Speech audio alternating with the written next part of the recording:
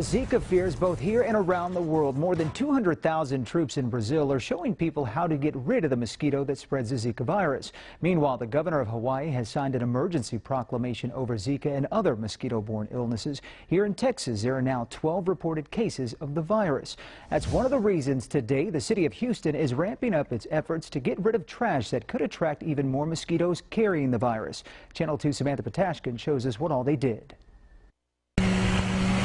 Solid waste trucks scatter across the Sunnyside neighborhood, scooping up loads of trash. Usually they're alternating months with picking up heavy trash, but everyone doesn't follow that schedule. Resident Crystal Morris says heavy trash sites like this can get pretty bad, especially during the summer months. When it rains, it just gets puddle of water around the trash, and the mosquitoes like to be around that water and the wet area. That's why in the wake of the Zika virus, a mosquito-borne illness, the city is starting a trash roundup to reduce mosquito breeding grounds.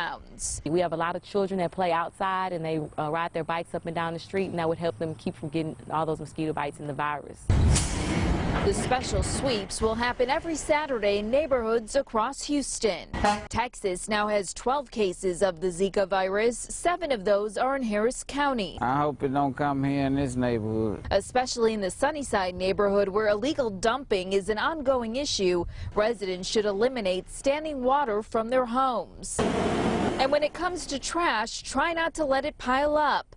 Otherwise, there's no stopping the mosquitoes. I actually went and got the off deep woods for my kids, so when they're outside playing basketball, that they won't get bitten by the mosquitoes too bad. If you miss a collection day and you need to get rid of heavy trash, the city is encouraging residents to drop it off at their neighborhood garbage centers. Samantha Patashkin, KPRC Channel 2 News.